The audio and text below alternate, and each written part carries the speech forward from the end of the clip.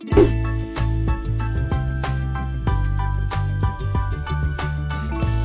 foundation of any culture is made up of values.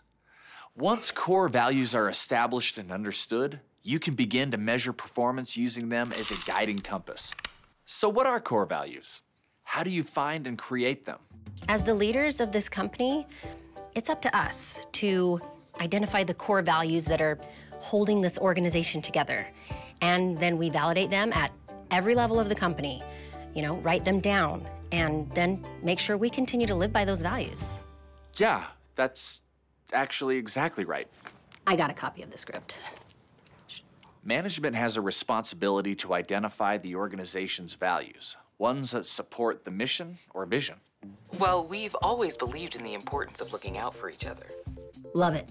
We look out for each other. What else? Oh, I know. How about this value? Never, ever, ever make mistakes. But remember, those values need to be authentic to who you are. Or how about we be vulnerable? We own our mistakes, and we try to learn from them. Script.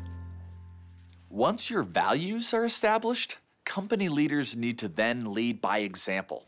Everybody in an organization is responsible to align with and work by the values.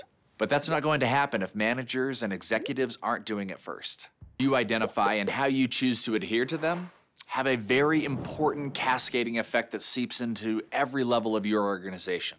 Whatever values you choose to match to your unique culture, the best way to measure and align your employees is by communicating effectively to each other which areas you're succeeding in and where you stand to improve.